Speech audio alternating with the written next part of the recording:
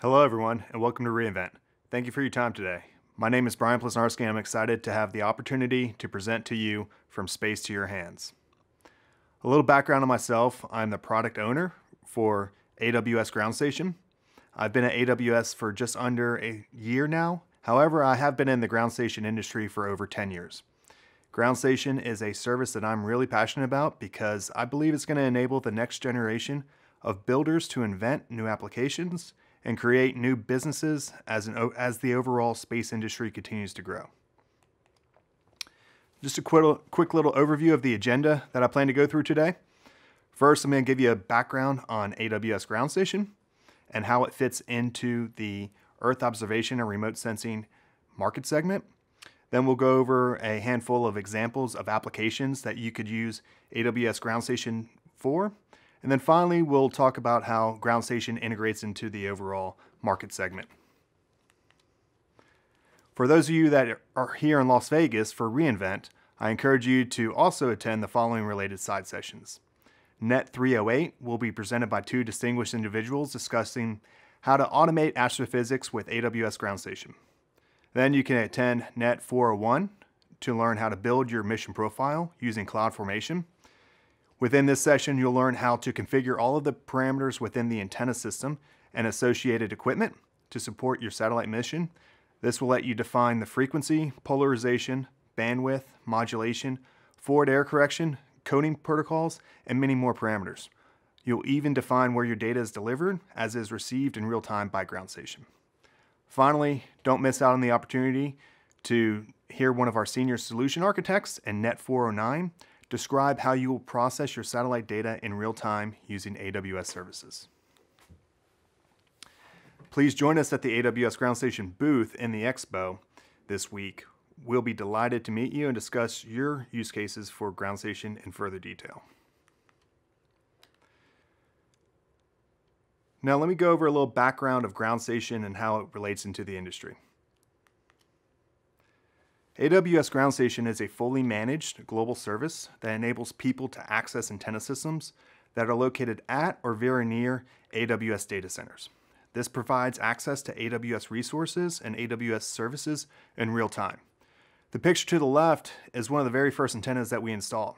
It is a 5.4 meter X-band full motion antenna system that is able to communicate with a large percentage of the low Earth orbit remote sensing satellites that are operational today. The picture to the right is a high-level description of the global AWS infrastructure. The yellow dots represent regions, which consist of multiple availability zones, and each have multiple data centers. This is all connected by the thin blue lines that represent the global fiber optic network that enables AWS and our customers to move large volumes of data around the world at very low latency. Today, Ground Station is available in our Ohio and Oregon regions within the US. However, Ground Station will soon become available at many non-US regions as well. LEO remote sensing users will be able to connect to this global network of antenna systems in order to receive their data as many times as their satellites pass over each one of these regions and quickly move their data back to their processing chain in the region of their choice. And with the undistinguished heavy lifting of highly available and reliable infrastructure on the previous slide, customers are now able to onboard to Ground Station. This will enable customers to schedule their satellite contacts, command and control their satellites while receiving their satellite telemetry and payload data in their virtual private cloud, or VPC. Now customers will be able to begin processing and analyzing their satellite data in real time. Customers can even offer their satellite products or services within the AWS Marketplace. So please visit our webpage listed on this slide and learn how you can onboard today. Before we move on with the presentation, I wanted to give a quick shout out to AWS Geek, who created this awesome illustration of AWS Ground Station. Now there's a lot going on in this slide, but as you review it, you'll see that it kind of goes through the entire process of how a customer would evaluate whether or not Ground Station is the right fit for them. You start off in the top left corner by doing your trade study on determining if you want to make or buy your ground station. And if you decide that you want to pay for Ground Station as a service as opposed to committing a lot of CapEx and OpEx in installing your own ground network at remote sites all around the world, then you're able to evaluate if you want to use narrowband or wideband service to communicate with your satellites, decide which type of orbit your satellites may be in, as well as bring your data directly into the cloud for processing and analytics. This allows us to democratize space and lower the barrier of entry to users all around the world. Early methods of Earth observation and remote sensing used over 150 years ago include balloons and messenger pigeons. Imagery was used to map cities, regions, and areas of interest, or as some people in the industry say, AOIs. Collection of remote sensing data for weather forecasting and earth sciences followed that. Then in the mid-20th century, people began using persistent satellite collection of data to support their growing space and intelligence programs. Now let's go over a few examples of the applications of Earth observation and remote sensing. In the agricultural industry, commercial fruit producers can monitor their crop health, water levels to ensure efficient use of limited resources. The global shipping industry is able to leverage registries of ship placement, destination, and tracking to confirm the accuracy of ship positioning, as well as be notified of any deviations from the normal operations. Earth observation data is also used in the forestry industry to help with fire safety and fire prevention. Use of low latency access to high resolution heat mapped images of the Earth to inform the frontline fire commanders on the safest, lowest heat entry points to fight fires. The retail forecasting industry is able to use satellite images from over 44 major U.S. retailers to confirm the number of cars and parking lot yields and an informational advantage to forecasting accuracy. Now let's take a deeper dive into the forest monitoring application.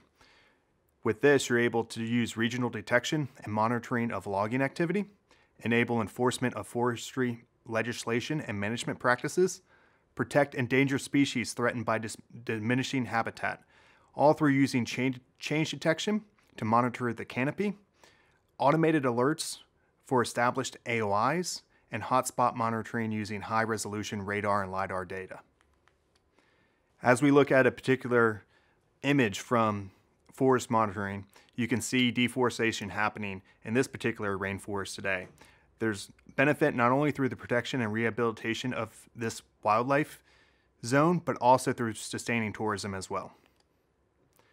In the marine monitoring application, you're able to reduce financial impact of marine pollution, broadcast early warning to environmentally sensitive coastlines, drive decisions for containment and cleaning efforts, reduce loss of habitat and damage to the marine life, and detect incidents and integrate AIS data to identify responsible vessels. You can also identify nearby vessels to assist with assessment and forecast of the pollution dispersal. In this particular image from one of the radar satellites, you're actually able to see the oil slick moving with the currents and spreading across the coastline of Wales. And in this particular image, you're able to see the Gulf Stream as ocean temperatures are warming with the changing environment of the Earth. Another application of Earth observation and remote sensing is flood monitoring. You can provide flood warning days in advance with high accuracy and flood alerts. You can enable preventative action prior to the disasters occurring. You can forecast the impact of rainfall through monitoring the river and range gauge states continuously. You can locate and visualize flood impact on key infrastructure and assess human and financial impact of flooding. Flood planning for various scenarios can all occur through the use of Earth observation and remote sensing data. Additional Earth observation and remote sensing applications include using change detection with your satellites to invoke a tip and cue methodology. You can also use object counting for intelligence within the retail or national defense industries. You can manage your natural resources and their volumes and stability. You can monitor national critical infrastructure. You can also alert authorities during real-time incidents, such as weather disasters. Or you can look at urban resilience for growth and development. Or maybe you'll simply ensure that nothing has happened at all. But all of these applications present us with a big data challenge. Today, there's an abundance of Earth observation and remote sensing data, and this data is valued in different ways. Some data is valued based on temporal resolution and others is based on spatial resolution. The challenge for us is to turn this data into information and/or knowledge so that our leaders can make quick, data-driven decisions. Now let's discuss how Ground Station plays an integral role in the Earth observation and remote sensing segment. AWS Ground Station is a fully managed service with access to antenna systems around the global AWS infrastructure. This service offloads the CapEx and OpEx burdens to customers and instead allows them to pay for the service by the minute. This also includes self-service scheduling and provides access to AWS resources and services since the antenna systems are located near the data centers.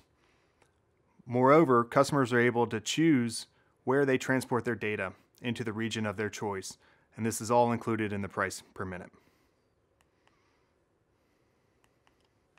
And for all those reasons, AWS Ground Station is able to answer the big data challenge. We offer data security to ensure that your data is secure from the moment it hits our antennas to the moment we deliver it within your VPC. We also offer physical security at all of our regions to make sure that your antenna systems or your data is never compromised. We also offer some of the best data connectivity throughout the world. We're able to transport your data from any region that is received using our fully redundant 100 gigabit per second global network of fiber optics. Finally, you're able to utilize the service through a per minute pricing so that you never have to worry about contracts or long-term commitments. Now that you've received your data, start innovating with AWS.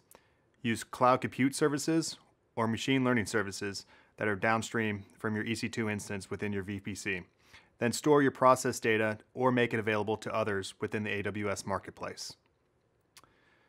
The outcome of all of this is AWS Ground Station will allow you to accelerate your data into actionable information rather than reactive data.